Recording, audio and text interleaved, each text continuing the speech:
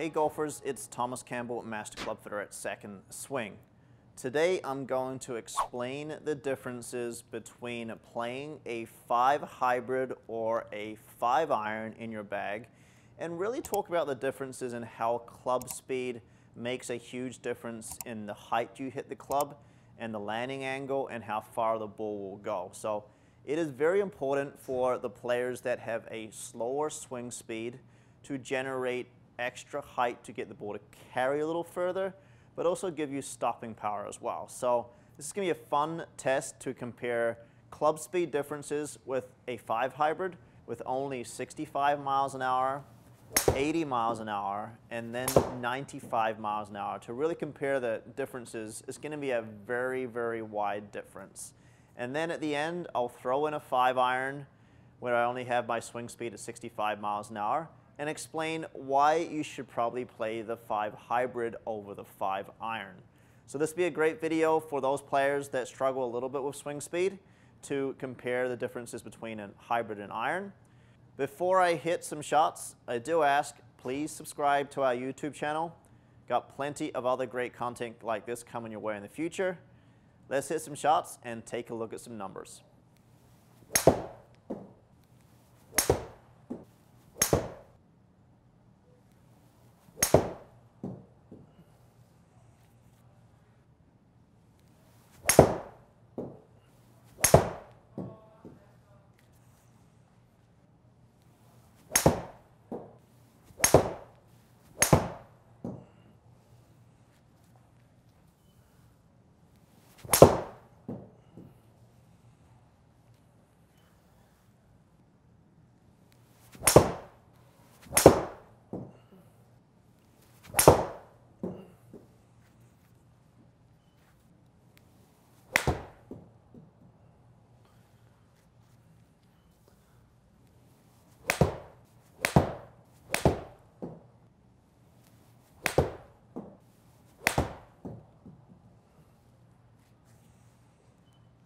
I hit 6 shots with each speed, so approximately 65 miles an hour, approximately 80, and approximately 95.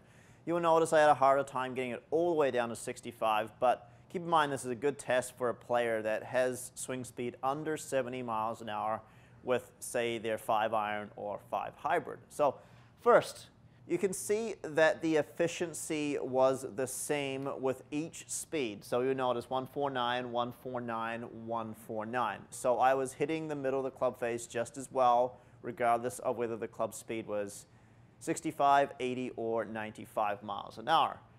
First thing you kind of notice with the less speed, the ball launched a little bit lower. With more speed, the ball launched a little bit higher.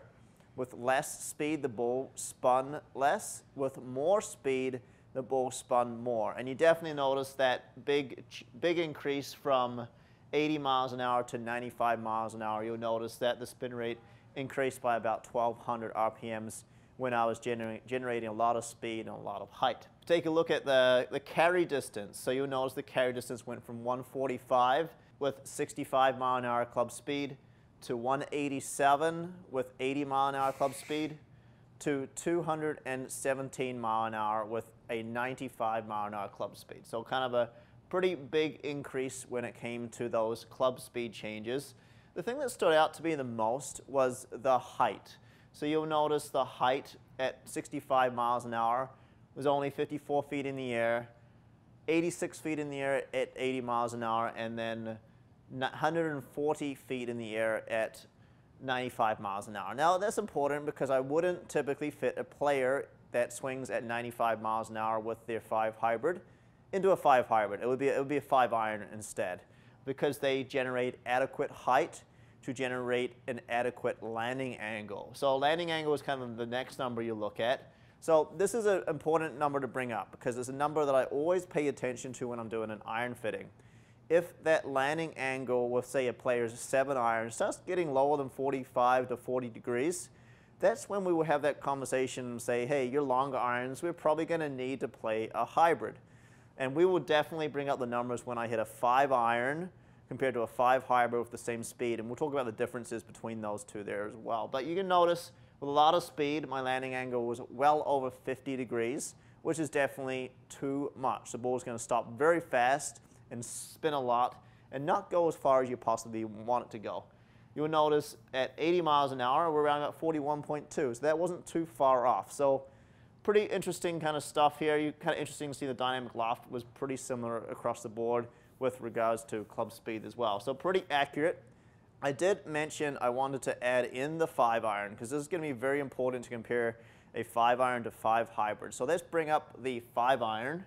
So with similar club speed comparing the 5-iron and the 5 hybrid, you will notice that the ball speed, the efficiency numbers were pretty close. The numbers that were not close was launch angle, was carry distance, was height, and landing angle. So even though my club speed was very, very similar with the 5-iron and the 5 hybrid, you will notice that I picked up over 15 yards of carry distance by playing the hybrid instead. And I picked up about 8 yards overall, but carry distance is very important when you're hitting shots into the green, and that comes down to the height and the landing angle. When I was swinging the 5-iron at the same speed as the 5 hybrid, you'll notice my height was only 33 feet in the air with the 5-iron. Not very high at all. So if you're a player that doesn't have much speed with your irons, a hybrid is definitely a great option to consider. And make sure you work with a club fitter to figure out where you make that transition from an iron to a hybrid across in your bag. You notice the landing angle change from 33 degrees to 24 degrees. We are sacrificing kind of a lot of carry distance comparing the numbers there as well. So I do want to bring up the dispersion pattern just to show you really quickly. So if we look at this dispersion pattern, you can see the blue circle. That was the 5-iron. It was shorter than the 5 hybrid, quite significantly shorter. We're talking a little over, about 130 yards on average with the 5-iron, but you'll notice about 145 yards of carry distance with the 5 hybrid there too. If we transition back to the other speeds with the hybrids, you can see how the more speed that I generated, the further the ball went. But it's kind of interesting once you get up to that very, very high swing speed. You can see with the 95 mile an hour speed, that circle gets a little bit closer to the 80 mile an hour club swing. So you can see how there's kind of a limit to how far the 5 hybrid will go if you swing really hard at it. And that's why players with a lot of speed don't generally play a hybrid. So today's video really focuses on the importance of playing an iron or a hybrid depending on your club speed. We today tested with a 5 hybrid and a 5 iron, comparing differences in club speed. You kind of can notice when I hit the 5 iron here, if we look at the trajectory screen, the ball was only carrying in the 30 feet area. If we look at the hybrid, you can see how the ball was flying about 20 to 30 feet in the air higher. So you can see that transition from the blue line with the 5-iron to the white line with the 5 hybrid, and see how the ball was just flying a lot higher, and that's going to give you plenty more stopping power. So it's important to work with a club fitter at second swing, online or in store, to make sure that you get fit for your type of golf game, whether that be based on your club speed or your needs to get the ball up in the air to stop the ball. So come on into second swing to get fit for new irons if you're having a hard game with your iron game.